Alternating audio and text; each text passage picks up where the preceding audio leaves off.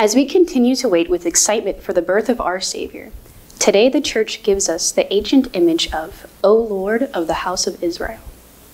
God showed himself to Moses in the burning bush. He gave him the holy law on the mountain at Sinai. Isaiah had prophesied, "He shall judge the poor with justice and decide aright for the land's afflicted. He shall strike the ruthless with the rod of his mouth and with the breath of his lips. He shall slay the wicked.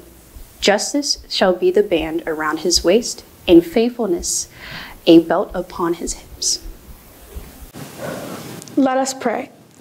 O Adonai, dearest Lord, compassionate God of justice, so many of our lives seem imprisoned, but you promise real freedom and peace in our lives.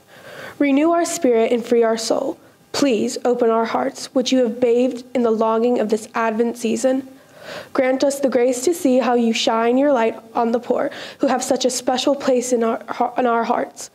Come, Lord Jesus, come. We ask this through Christ our Lord. Amen. In the name of the Father, and of the Son, and of the Holy Spirit. Amen. Glory to God alone, today and always.